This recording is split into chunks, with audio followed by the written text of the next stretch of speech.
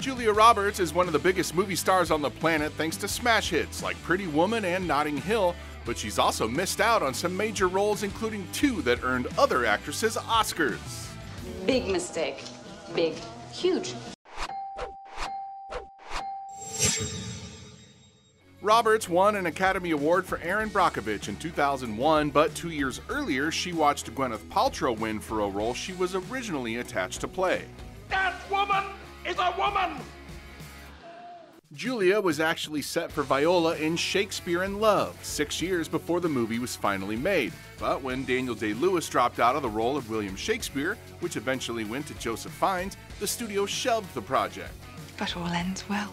Roberts was also the first choice for feisty mom Leanne Toohey in The Blind Side. However, the filming schedule conflicted with the romantic comedy ensemble Valentine's Day, and she was forced to pass. The studio reportedly then tried to change the lead to a male before Sandra Bullock stepped in, eventually winning her own Oscar for the role. If this is going to become some running diatribe, I can find an overpriced salad a lot closer to home.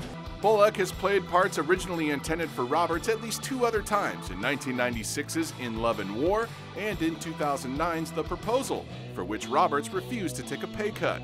Other blockbuster roles Roberts was offered but passed on include Sharon Stone's in Basic Instinct, Meg Ryan's in Sleepless in Seattle, and Laura Dern's in Jurassic Park. Woman inherits the earth. Back in 1992, Roberts was set to star in The Fifth Element alongside Mel Gibson and none other than Prince.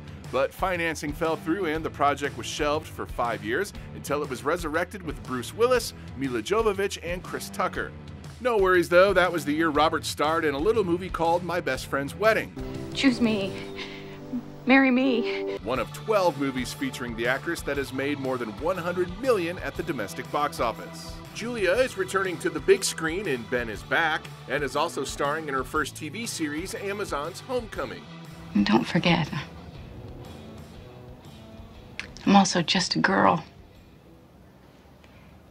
standing in front of a boy, asking him to love her.